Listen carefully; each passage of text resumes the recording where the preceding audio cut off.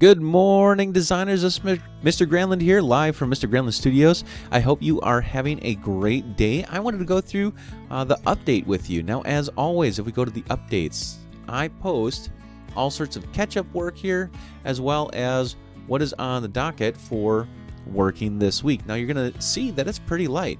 I noticed that not a lot of you have engaged in the content this week, and so I'm going to give you another week to go through and do these really fun, super easy mosaics, and then also redesign flags. So let's talk a little bit about these mosaics.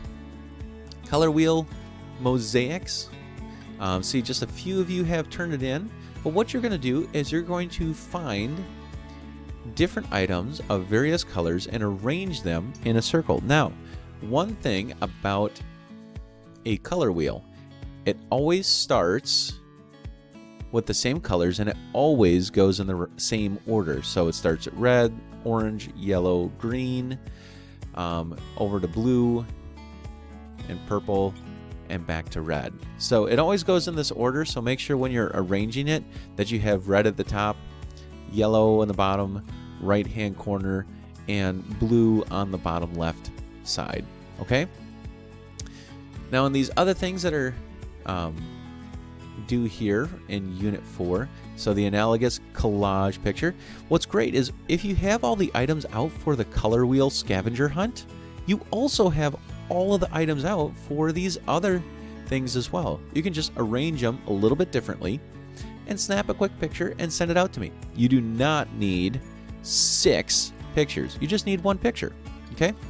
But you need to find at least 6 things that are analogous colors. So, analogous colors, if we take a look at a color wheel here,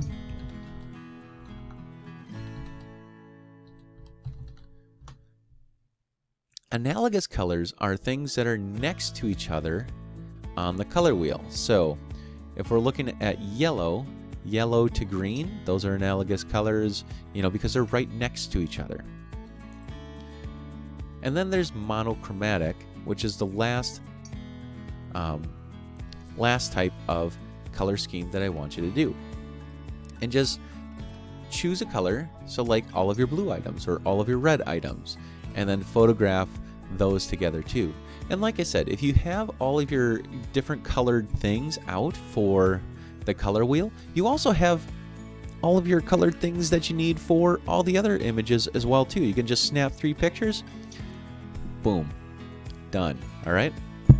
Now, the reason I want you to go through color and understand color is because I want you to design a flag. Now, one of the great tools that we have here, I just Googled Flag Designer and I came across this app called, believe it or not, Flag Designer. And if we click on Flag Designer, it takes us to, get this, Scrunch's Flag Designer. And it gives us different ways that we can arrange and color some ideas. And what we can do is we can copy,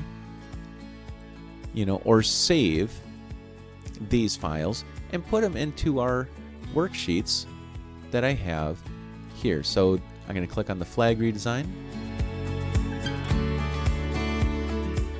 And you're going to create one of these. You're going to create a flag for Oakdale or some other place. It doesn't necessarily have to be Oakdale. It can be somewhere other place, and you can change that around as you see fit. Okay? Another way that you can create these flag designs is going into your Word document. And I did a video on this before, but just to go over it again, insert drawing, and then do new, and then you can draw right inside of this program, right inside of Google Documents. Okay, so consider doing that or using the flag designer.